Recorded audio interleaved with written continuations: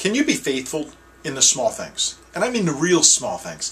Like the things you ask your teenagers or your kids to do.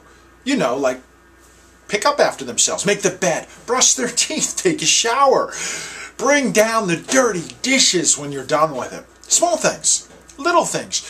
Does your boss have to keep reminding you to do these little things or asking you to do them like you do your teenagers? Don't you get tired with your kids asking them to do the simplest things that a 2-year-old has figured out how to do, but you've got to keep reminding them and reminding them? I have found that if you have to remind people or ask or beg people to do something, they're not going to be faithful in the little things. And if you can't be faithful in the little things, you're not going to be faithful with the big. Actually, according to Luke 16:10, it says, if we're not faithful in the little things, no, we're not going to be faithful in the big things, but we will also be dishonest in the little things and the big things, which means we're not going to be trustworthy to handle them.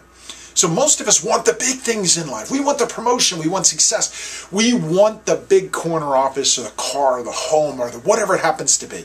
We want the big stuff. But if we can't handle the little stuff, the picking up the trash, cleaning the bathrooms at work, picking up after other people, turning lights off, taking care of client problems that aren't your problems, doing things that are not part of your employee manual that you signed for, if you can't do those other things, the little things, the things that are invisible that most people don't see, then I got news for you and you're not going to like it. If you refuse to do those because you feel they're beneath you, then you will never be honest and trustworthy in the big things. And you're rarely going to be given the big things because people don't trust you. I have found over my long career now that being faithful in the little things, being trustworthy in the little stuff, the stuff that most of us think doesn't matter, makes us rare, makes you more valuable than gold, silver, and diamonds because you're so hard to find.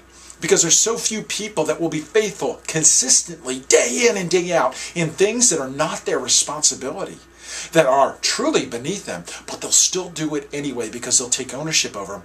Those types of people have one opportunity after another hitting them. They don't even have time to pursue the opportunities. They have so many people that want them. They are fireproof. They are recession-proof. Everybody is standing in line to find those type of people. They're a needle in a haystack. And it's the one thing you control. And it's not based on your skill, your talent level, the color of your skin, how much money you have or don't have, where you come from or where you grew up. It's all based on an attitude. I'm going to do it, even if it's not my responsibility. Because I'm going to be faithful in the small things. Because once you are, it opens the world up to you. And the big things will get thrown at you. Don't be one of those people that are like the typical teenager that you have to tell over and over and over. If your boss has to constantly tell you or ask you to do things and you're not doing it, then you're never going to be faithful in the big things because we're not faithful in the small. And this has been proven out. Take a look at the lottery. The big $1 million and above, it's been proven that well over the majority of them end up in worse cases than they did when they began, when they got the money. Because they were given a huge amount of money. But if they were never faithful with the little bit of money they had, they're not going to be faithful with more. Because money's not our problem. It's the ability to handle it, to take care of it, to be trustworthy in it, to deal with it, to learn from it. And if we're not doing that in our jobs, we're going to just be like those lottery winners. We'll be good for a season until the money runs out, and then we're going to be bad again. Because we've never dealt with the little things. So in 2019, here is my request to you.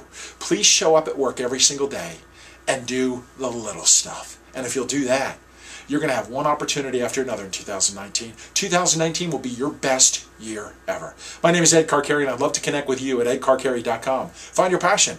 You'll find your life.